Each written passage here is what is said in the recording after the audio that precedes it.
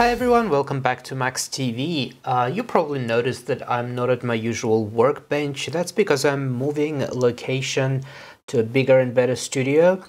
And this is the last video at this old location, which I'll do on the review of this SMD component tester. And I won't be leaving you without any videos at all. There'll be videos that I've done in 2016 when I wanted to launch the YouTube channel, and they were they're probably not they're funny, but they're not good enough for the YouTube, so I've never released them. So there's a chance for you to see them now. So after this video, the next week, you'll be watching those videos for a couple of weeks. So anyway, let's get back to this SMD tester. The reason I really like this specific tester is that it can test diodes or Zener diodes or LEDs up to 30 volts, it claims. So let's have a look at it. So we've got a little tester in a little plastic carry case. A manual, obviously, for it that tells you what it does. You can test for resistors, you know, all the standard components, batteries, Zener diodes, LEDs, resistors, and DC voltage capacitors, all of that stuff.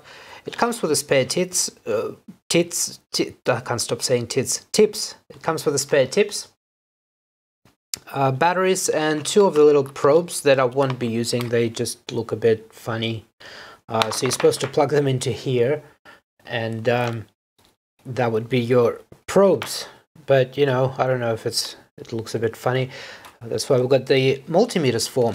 So those probes will probably go for the spare parts or something. So it takes two AA batteries,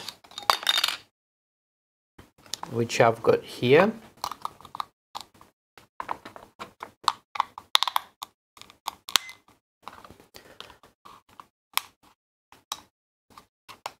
Excuse the lighting as well, it's on the angle because I've already packed and it's probably a bit overexposed. I've already packed all the equipment. So here's the meter, that's on DC. Let's go for continuity. That's resistors, so it can measure the resistance. As you can see, that's the resistance of my fingers. Capacitance, that's again capacitance of my fingers in nanofarads. Diode, so that would be checking for diodes. Resistance plus the buzzer. So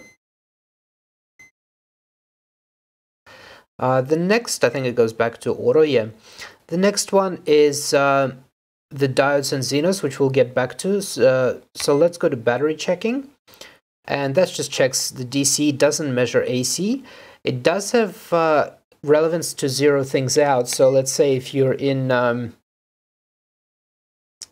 I don't know, resistance or capacitance, and it's not showing like this one. It shows it's already, you know, 8 nanofarads, so you can press relevance and it'll zero it out. Now let's go to the diodes, the best, why I really like that meter. So as you can see, it's outputting 24.8 volts, even though we have two batteries. And for example, I've got this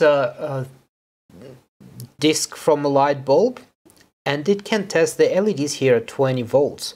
So you can easily test those LEDs. If you, I don't know if you can see if it's, yeah, you can see it's lighting up. But what's interesting, I've tried it earlier, and you can light up 2 LEDs, or 3, or 4.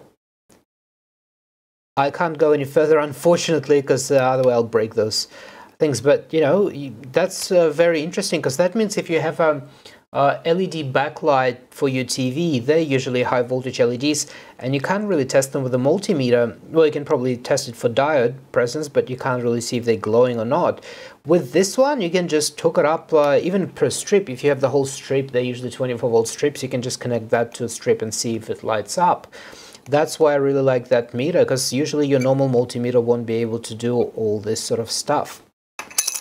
So overall, it's a great meter with replaceable tips, not tits, and yeah, it's got its own carry case, so you can put it away. It's got auto off function. It does say it can measure AC, but I've never gotten to if we go to battery, it doesn't say. Yeah, you can't switch from DC, so I'm not sure. It says auto, maybe it is auto, but it says max input 36 volts DC and AC, auto power off. Yeah, that's pretty much it. It's very handy to have. Definitely, if you want to check your components and on board, sometimes it's good to check continuity of the resistors and switch mode, power supply. So yeah, that's I've bought it for about, I think it was $20 on eBay. I do recommend it. It's very handy to have on your workbench.